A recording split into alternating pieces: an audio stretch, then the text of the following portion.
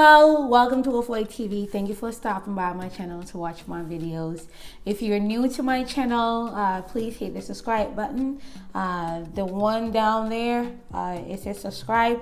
When you click it, if you're subscribed, whenever you sign into your YouTube, you will see that it says subscribe. But if you haven't, please go ahead and hit the subscribe button. All you have to do is just log into your Gmail account or just sign in when you're on YouTube and then hit the subscribe so that whenever my videos drop, you will get notification. But make sure to turn on notification, like turn notification on, because if you don't, then you might not get like direct alert from YouTube when my videos posted. All right, thank you so much for willing to do this for me. Yesterday I did a live video within the Green Card Lottery Africa group. If you're not part of it, please join that group, because if you're looking to take part of a DV lottery, or you have already taken part and you're waiting on updates on what will happen, what next to do and all that, you should join our group so that you get update and feedback. Join Green Card Lottery USA Zambia. That is also an awesome group. It's not limited to just Zambians. So anybody, wherever you come from, you can join Green Card Lottery Africa, Green Card Lottery Ghana, Green Card Lottery USA Zambia. You can join any of those groups so that you can get multiple sources of information. Today, the subject that I wanted to talk about and share with you guys will be Green Card Lottery and marriage scam. All right, so with a Green Card Lottery, when you apply, it asks you to disclose your marital status, and you have to tell them whether you're married or not. If you're separated, if it's not legal, then you need to put that information. If you're divorced, if you're widowed, all that information has to be declared at the time of submission. And but it also gives you a pathway to add your spouse if you got married after the submission. So you submitted your application and after that you got married, because hey, they're not expecting you to put your life on hold. But if you get married after you have submitted your entry, then you can add your spouse to the new your DS260 application. If you had a child after you have submitted your application, then you can also add them on there, and that is the purpose for them giving you that pathway to add new family members. All right. Why is there a marriage scam when it comes to Green Card Lottery? Well, marriage scam happens when people who are not actually in the marriage for marriage sake, but they get into a marriage just for the purpose of the visa. All right. According to the U.S. immigration law, it is illegal. It is considered, they call it sham marriages. Sham marriages. You can Google this and read on that. Sham marriages is basically when you get into marriage for U.S. immigration benefits, whether to get a U.S. visa or to get a green card or to get U.S. citizenship. If the main purpose of you getting married was for this, then it's a scam. It's a fraud and it's a sham marriage. The reason why you need to be very careful about this, if you're going to get married right after submission, then you need to ask yourself, or am I getting married so that this person can get a visa? Is that the main reason why I'm getting married to this person? If there was no visa application there, if there was no chance of me to get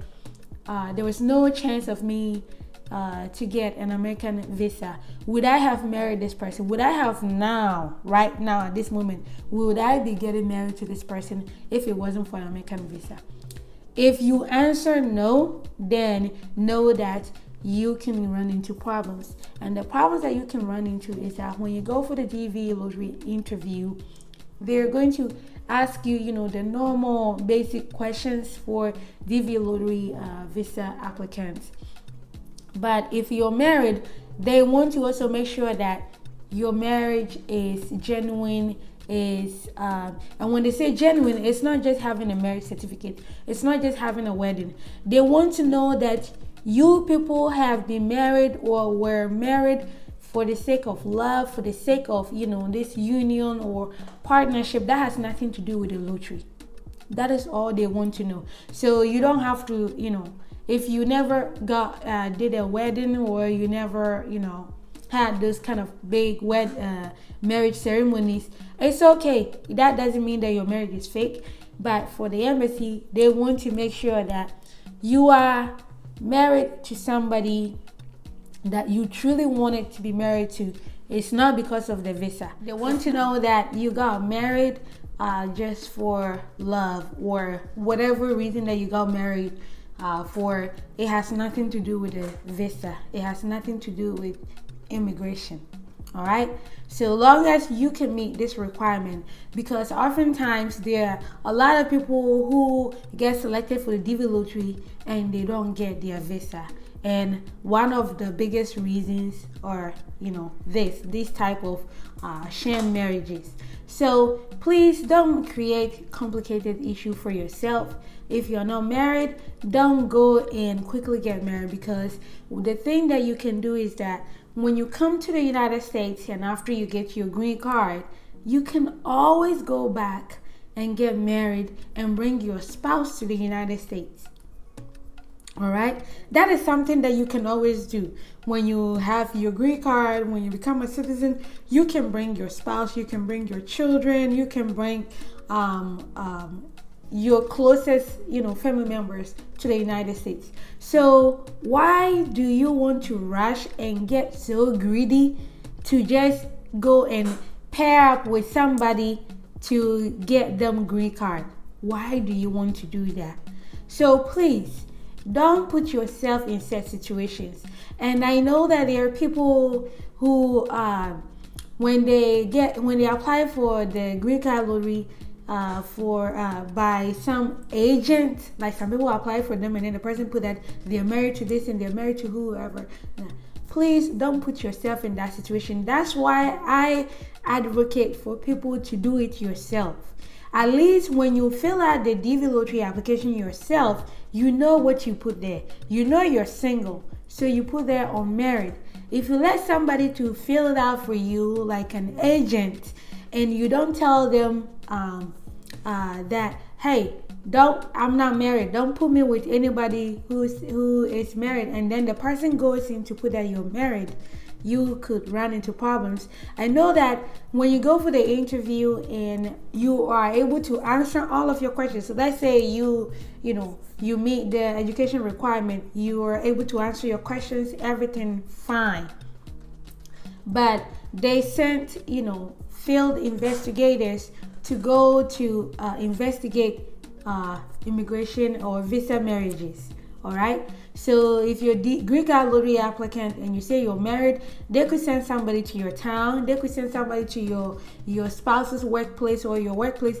They can, and they also have your social media information, so they can do all this research before you even come to the interview. Remember the DS-260 application, they ask for all of this information. They ask for your parents' name, so they have all this information to do their background investigation about you. So by the time that you come for the interview, they may already have all that they need.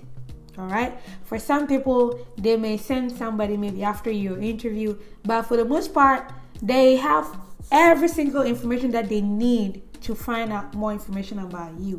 So please don't put yourself in a fraudulent situation, whether intentionally or unintentionally, and then run the risk of getting barred from the United States.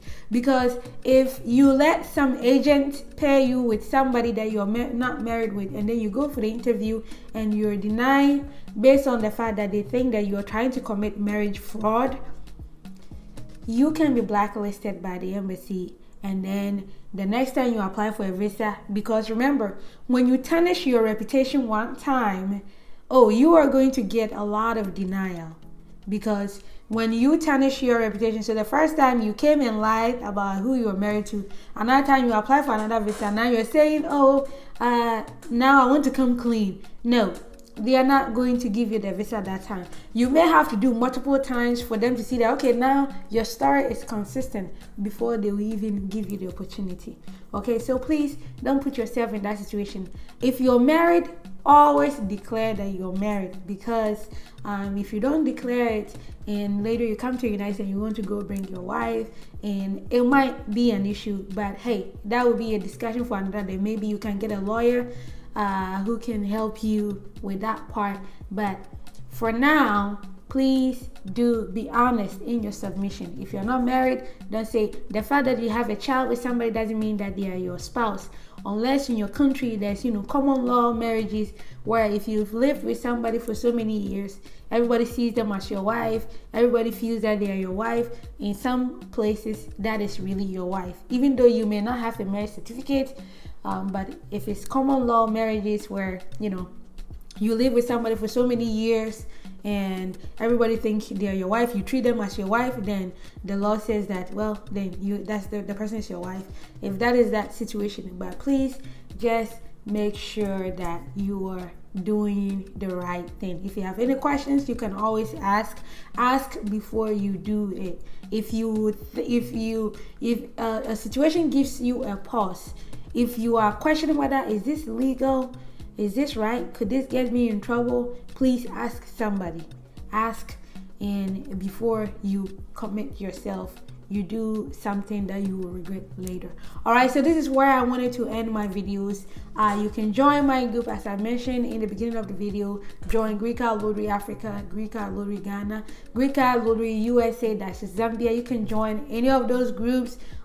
Join all of them, because there's no membership fee, so that you can get updates about the DV lottery or Green Card lottery process. It will be opening in October this year. We don't have the specific date yet, but when it comes, I was sure to make that announcement in the group. We will even be having like an online live video, making people aware, announcement for people to know that, hey, it's open. And when it's time for people to go check their status too, for those who applied last year, we will definitely make the announcement so that you're not going to miss it. So that's why you need to subscribe to this channel, subscribe, and then join the group so that you will be updated on what's going on with the process. I love you guys. Thank you for the support, your kindness. It has been more than I could ever imagine. I love you. Subscribe, share with your family, and I'll see you guys on my next video. Bye bye.